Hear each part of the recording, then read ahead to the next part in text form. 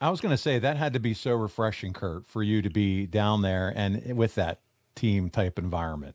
It wasn't competition like it was in WWE. It was playing as a team. You know, we all had a job to do and we all did our jobs. And I love that format. But you recently celebrated being in Impact for 20 years, Kaz. Obviously, you spent some time with the WWE and AEW during the time frame. But how has Impact evolved from when you first started in the company? You know, I'm just so glad that Impact is still here 21 years later and thriving.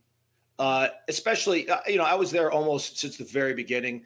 And, you know, just always hearing that you guys won't be around another 6 months, you won't be around another year. Now, 21 years later, in Impact Wrestling, TNA is well established in the marketplace, has a very, very rich history that you're a huge part of, Kurt. Great library. Yeah, a great library. Think of the names that have run through there and the guys that are still there, the guys that started there. So, you know, it's gone through its ups and downs, man. And I've been a lot of those ups and a lot of those downs. And right now we're in a very, very healthy place. We got a great locker room, very, very solid group of men and women out there, just, you know, busting their asses week in and week out. Great management team.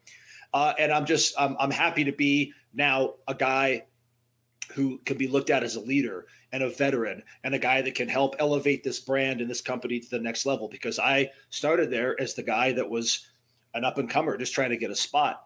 You know, now I'm cemented as a guy, as an Impact guy, and I want to just do what Kurt did for this company when he got there, got our name out there, got brand awareness, had everybody kind of turn their head and look, oh, what's going on over here? And Kurt did wonders for us. So I'm trying to follow the example of that and just, cool. You know, and raise everything.